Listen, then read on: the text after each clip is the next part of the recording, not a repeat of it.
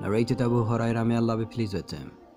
The Prophet, peace be upon him, said, 7 people will be shaded by Allah, and there is shade on the day when there will be no shade except His.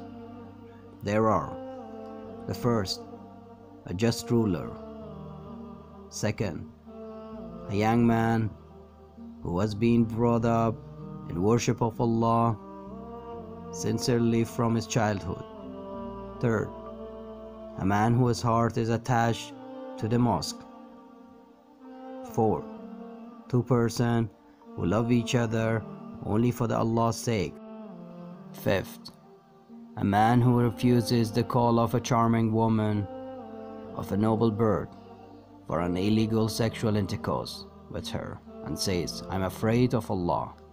Sixth, a person who practices charity so secretly that his left hand does not know what the right hand has given. 7, a person who remembers Allah in seclusion and his eyes get flooded with tears.